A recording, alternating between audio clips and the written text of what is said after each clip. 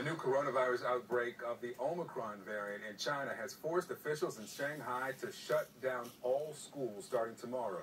Chinese government officials say the country is experiencing its largest daily outbreak since the Wuhan outbreak 2 years ago. Now, here in the U.S., a lot has changed since March 11, 2020, exactly 2 years ago. That's when the World Health Organization declared coronavirus a global pandemic. An outbreak with the potential to touch everyone, not just in America, but around the globe. We will be suspending all travel from Europe to the United States for the next 30 days. We don't have sight on this right now. We don't have clear vision on exactly how widespread this is in the country. Breaking news tonight, the NBA announcing they are suspending their season until further notice upon the completion of tonight's games.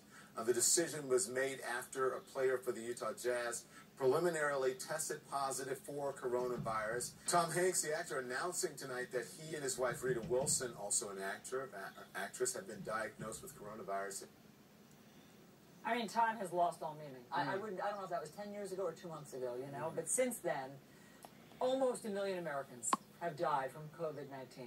Today, the CDC says only 2% of the U.S. population lives in communities with high infection levels. Nearly 73% live in a county with low COVID levels. About 65% of the U.S. population is vaccinated with at least one shot. 29% have received a booster. 2 years. Our new NATO surveillance planes are capturing